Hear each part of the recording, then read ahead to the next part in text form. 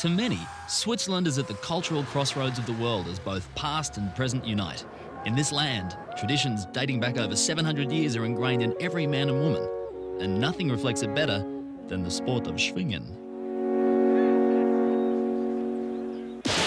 Schwingen is a sport originally invented by the shepherds in the Alps as a means to develop camaraderie and competition between one another. The sport is practiced at the amateur level to this day, as some of the best Schwingers gather in the most important one-day tournament in the land. And like all types of wrestling, there are rules to abide by. Once in the ring, each grappler must grab onto the lederhosen with one hand on the back while the other goes on the leg.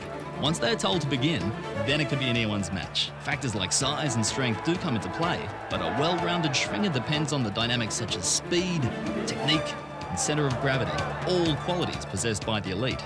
The objective of every Schwinger is to pin both of his opponent's shoulders to the ground while still holding onto the lederhosen with at least one hand. There are points given by the judges depending upon what techniques and counters are used by each competitor.